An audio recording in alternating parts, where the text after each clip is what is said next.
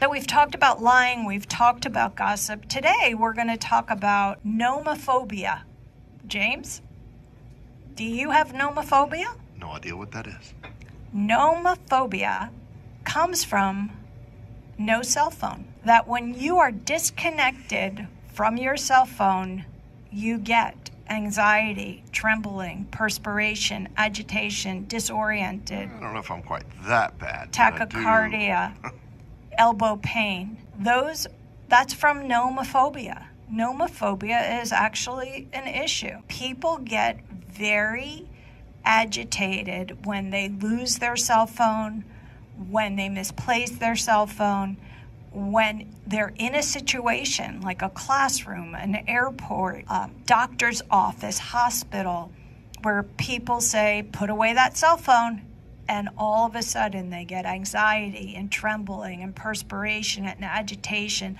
They're disoriented. All of those symptoms are nomophobia. Some of you have more than one cell phone, and then you're like, I don't have enough money to get the out-of-pocket second opinion, but you have 2 cell phones. Some of you have a bigger addiction to your cell phone, and you know what they're saying now? They're categorizing this cell phone addiction to being as big an addiction as any drug addiction. I believe it. That this is really a mental health issue.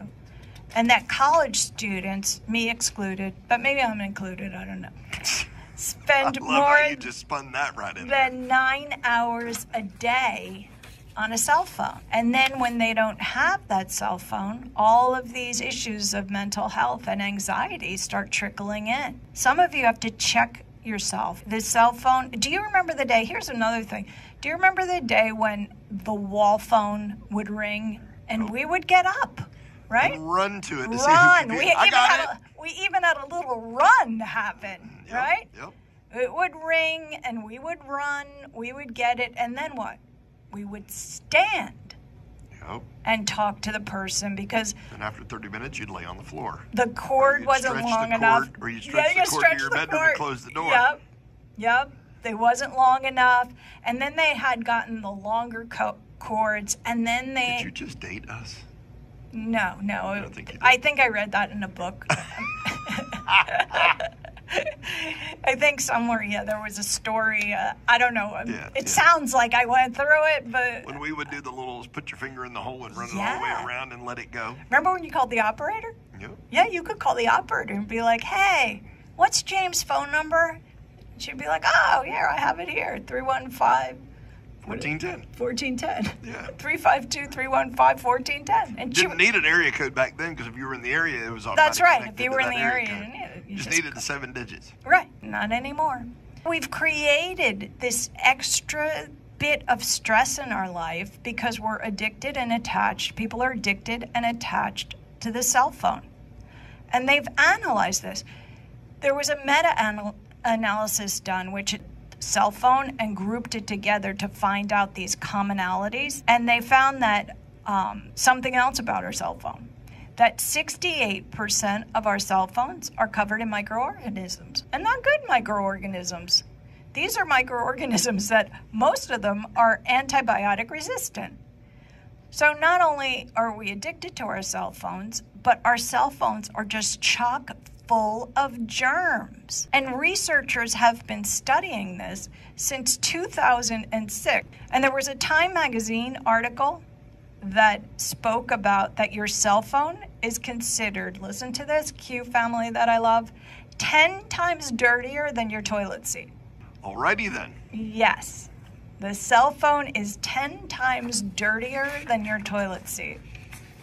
You have to watch. I mean, these are things... Look, we are looking at ways to stay well that we have created on ourselves. We want to know why people are always getting germs.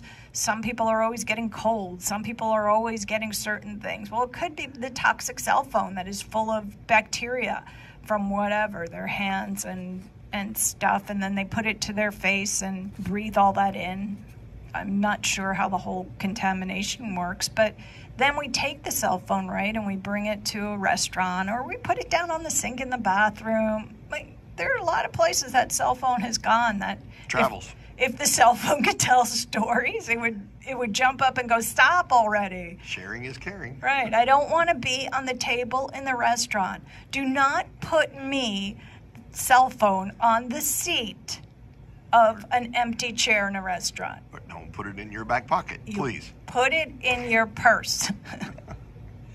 You don't just lay it around. How many times do you see the cell phone on the conveyor belt at Publix? The cell phone is, all over the place. I don't know. The cell phone could speak. I would love to write that book if the cell phone could speak. Yes, ma'am. Those things are things we need to think about. And let's face it, some of you with your cell phones have just annoyed the rest of us. Like when they ring in a restaurant and we're trying to have a nice meal. Or in church on Sunday. Oh, yeah. Or Wednesday. Or in church on Sunday, or in Bible study, or in places where you're supposed to be praising and worshiping the Lord, and you are idling your cell phone. And you know what God says about idols? Read your Bible, people. Cell phone has become your idol. Some of you need to take it, turn it off right now, and put it in the drawer, and take it out once a day. Check it once a day. Nothing is happening. People are, for me, it's no big deal because nobody texts me, nobody calls me except for the spam people. Some people jump at the spam caller and I got to get this. And what do you have to get? Why do we need to walk around Publix talking to people? I don't need to hear that conversation. I have heard some nasty conversations with people in public places. I don't really need that. You know why? Because you know what that does to me? That agitates me. And now my health is affected because you don't know what to do with your cell phone. Many of you are teaching this bad habit to your grandchildren. You're teaching your grandchildren that cell phone and whoever's on that cell phone is more important than you are. I remember when caller ID, call waiting, that's what it was, call waiting came out. And the person would be on the phone, and then they'd get beep, beep, and they would know another call came through. And that would infuriate me because... Gotta go. I gotta go. Got another call. Well, what about me? I thought I was the one you were talking to. Many of you are doing this to yourselves. You're doing it to your grandchildren. You're doing it to your daughters and sons. It's not right. Get away from this idol. God is very specific in the Bible about idols. And Q family, I love you. I didn't talk about one thing in my notes, so next week we're going to talk about trembling. I love you. See you next week. Bye-bye. God bless you. God bless you. God bless you. God bless you.